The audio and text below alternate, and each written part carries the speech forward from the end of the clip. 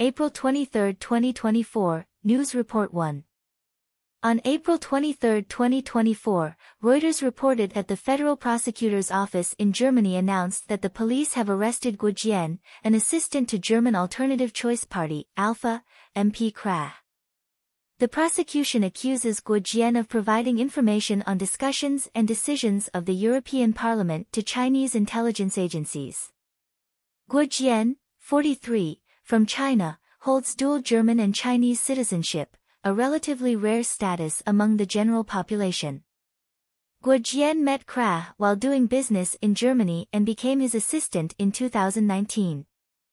Krah is a popular candidate for the European Parliament in June.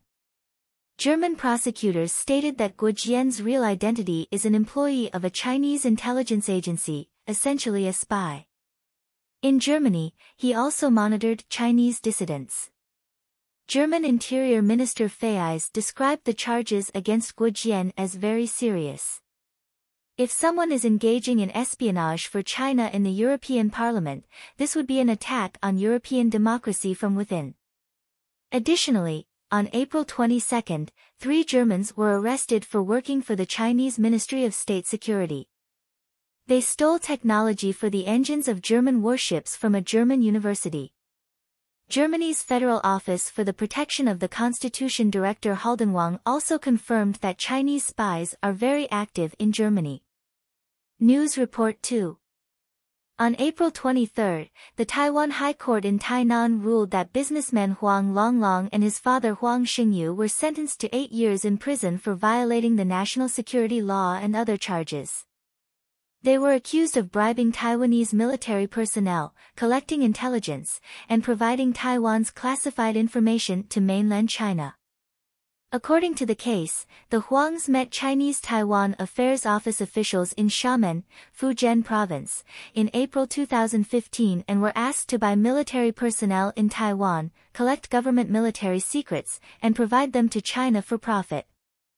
In addition, the Kaohsiung branch of the Taiwan High Prosecutor's Office also sued Zhou Manji, the chairman of the Taiwan New Residents Care Association, on April 23, accusing him of receiving Chinese funding and promoting peaceful reunification ideas in Taiwan, advocating for specific parties and candidates, and attempting to influence last year's election. During the investigation, it was found that Zhou Manji received funding from China while serving in the Taiwan Association and reported his work to China. News Report 3.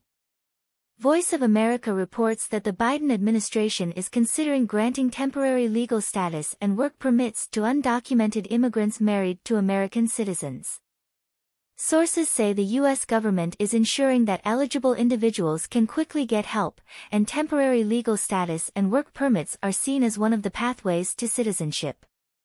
The report also noted that the U.S. government is currently evaluating various options, including providing in-place parole for spouses of American citizens. According to statistics from advocacy organizations, about 1.1 million undocumented immigrants are married to American citizens. In 2023, 86 Democrats wrote to President Biden and Homeland Security Secretary Mayorkas, urging them to protect the spouses of American citizens and create a reunification process for them. Immigration has become a focal point of U.S. politics, with Democrats tending to treat immigrants more humanely, while Republicans hold different views. News Report 4. Agence France-Presse reports that the Gaza Civil Defense Organization spokesman said that several mass graves have been found at the Senemarne Hospital in Nice, southern Gaza. In the past 3 days, 190 bodies have been unearthed. The spokesman pointed out that these buried bodies are Gaza residents and patients killed by Israelis, totaling more than 300. These bodies have decomposed and are difficult to identify.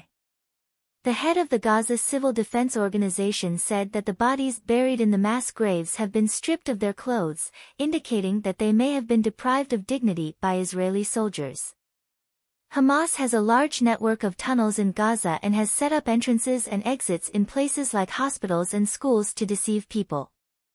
On October 7 last year, Hamas attacked Israel, killing 1,170 people and kidnapping 250 hostages. Hamas still controls 129 hostages on Gaza's tunnel network to this day. Israel denies these allegations. News Report 5. According to Deutsche Welle, China has purchased NVIDIA's high-end chips through distributors of AMD, Dell, and Taiwan's Gigabyte for use in artificial intelligence servers. The investigation shows that the 11 Chinese distributors selling these chips are relatively unknown companies, and it is unclear whether they purchased these chips before the sanctions imposed by the United States in November last year. Institutions that have obtained chips through these distributors include the Chinese Academy of Sciences, the Artificial Intelligence Research Institute of Shandong University, Southwest University, an investment fund under the Heilongjiang provincial government, and the Aerospace Research Center. Tender documents show that each tender contract is for the purchase of several servers and tens of chips, with contract amounts ranging from $75,000 to $1,680,000, but the contracts do not specify their use. Analysts believe that China's purchase of so many chips may be for training artificial intelligence models or conducting more advanced research. The report revealed that China's main purpose in purchasing chips is to block the U.S. chip supply chain. News Report 6.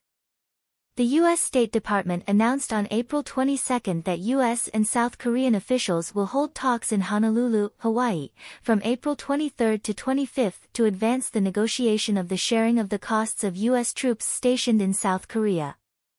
According to Yonhap News Agency, the purpose of starting the negotiations early is to complete the negotiation before the November U.S. election to mitigate the impact of former President Trump's return to the White House on the alliance between the two countries.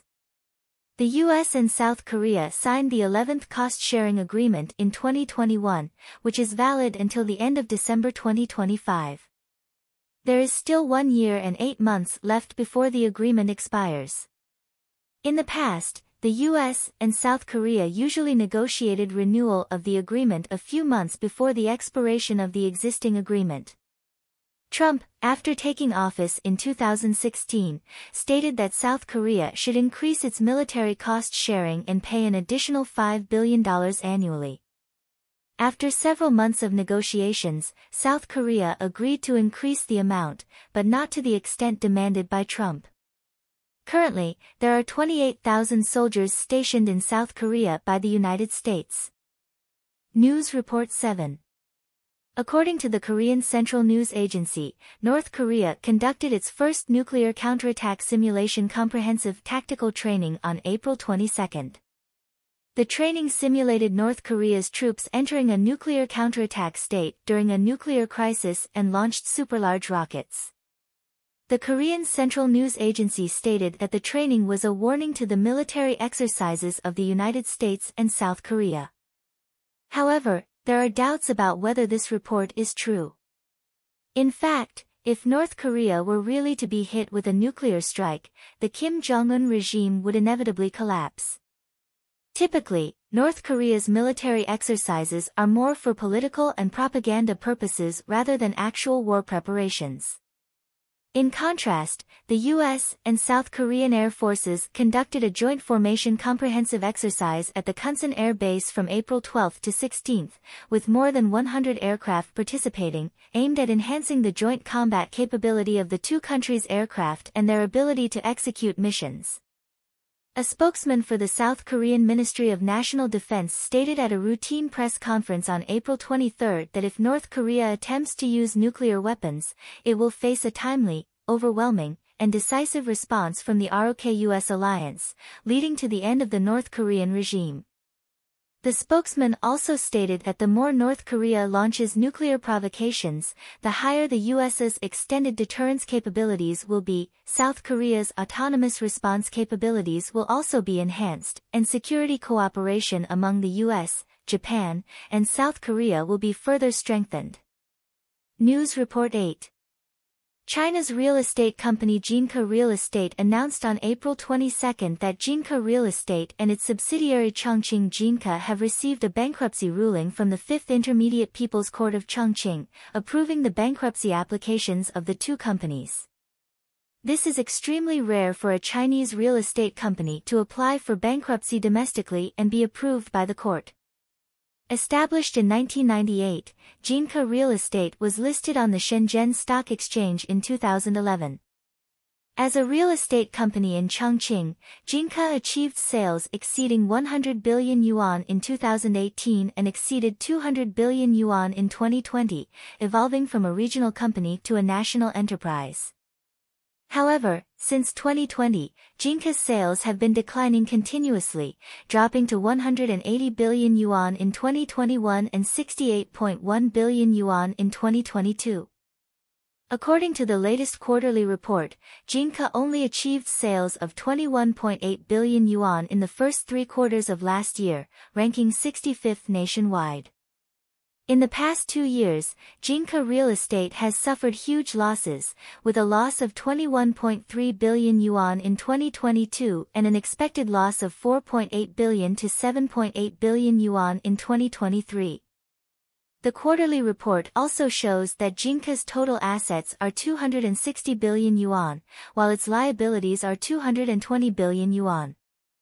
Jinka failed to pay domestic bonds in October 2022 and also failed to pay the interest on $325 million USD-denominated bonds in December, thus voluntarily applying for bankruptcy in February this year.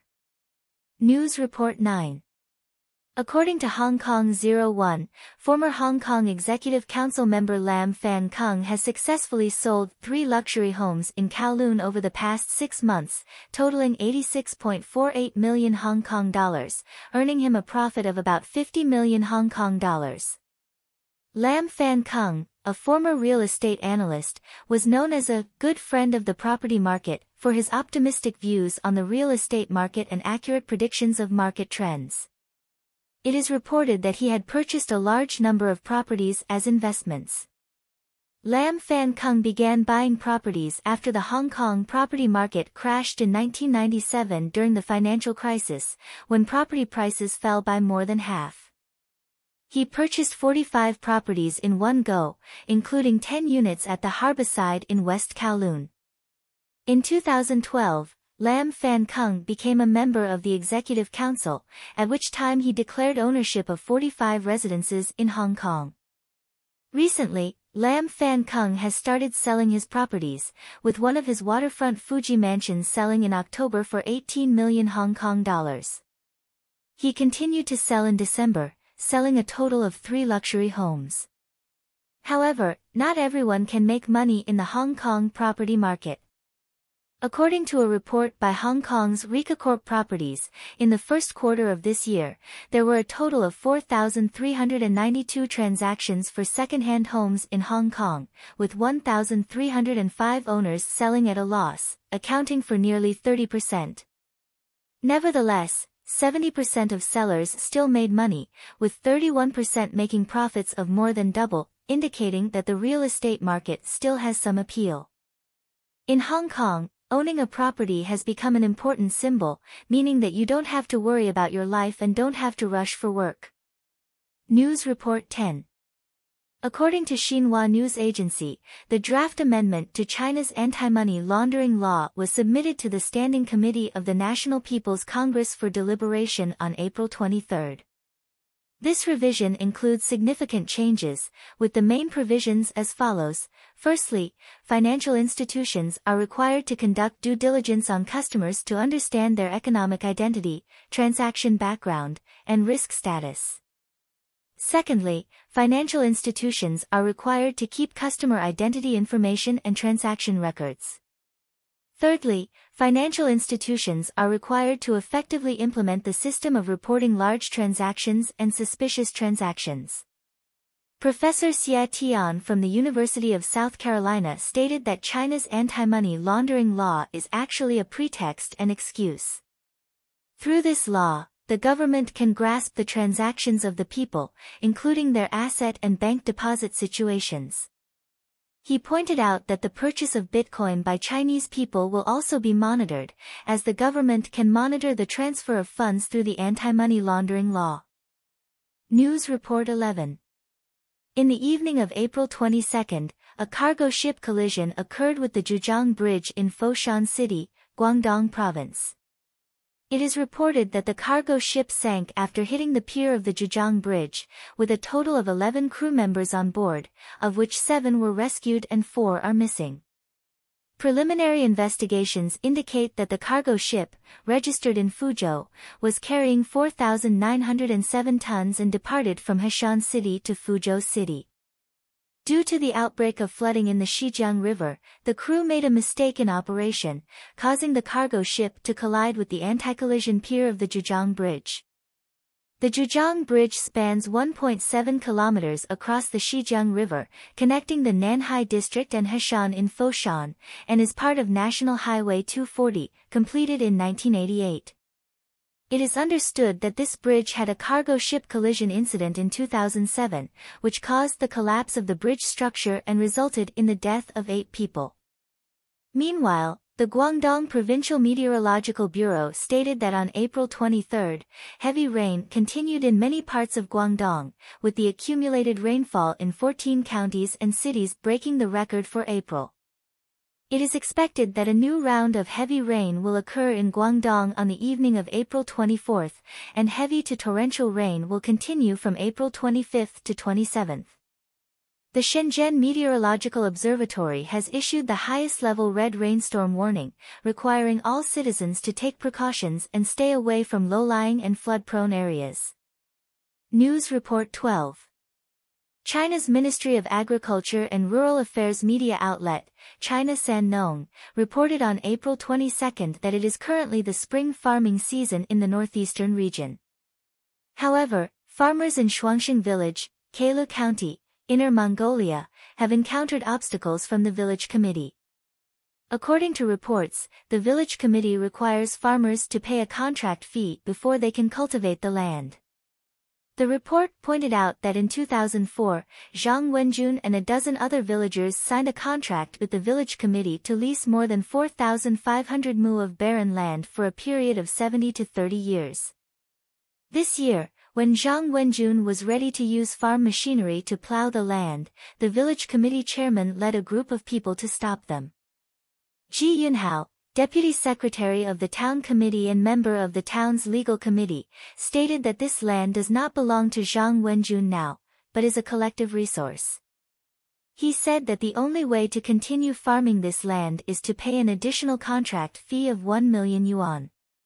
According to China's rural land contracting law, the contracting party may not reclaim the contracted land during the contracting period. When reporters asked Ji Yunhao why he did not fulfill the original contract, he said he did not understand the law and refused to answer. The report pointed out that this incident reflects the problems in the contracting and management of rural land in China. News Report 13. Reuters reported that on April 22, the Vietnamese Ministry of Public Security arrested Wang Tinghui, assistant to the chairman of the Vietnamese National Assembly, on charges of abuse of power. The Ministry of Public Security stated that Wang Tinghui was involved in illegal activities related to the Shunan Group. The Shunan Group, established in 2004, specializes in infrastructure construction and real estate transactions. Prior to this, the Vietnamese Ministry of Public Security arrested the chairman of the Shunan Group, Wan Weixin, and 6 others last week, accusing them of violating bidding laws. Since the launch of the anti-corruption campaign by the Central Committee of the Communist Party of Vietnam, headed by Nguyen Phu Trong, in 2016, hundreds of senior officials and corporate executives in Vietnam have been prosecuted or removed from office. The court in Ho Chi Minh City, Vietnam, sentenced Vietnamese female billionaire and owner of Van Ton Phat Group, Giang My-lan, to death on April 11 for fraud. The report stated that Giang My-lan was accused of defrauding $11.9 billion and embezzling $4.4 billion from a commercial bank in Saigon. Vietnam's anti-corruption campaign has been extensive and severe, causing a stir.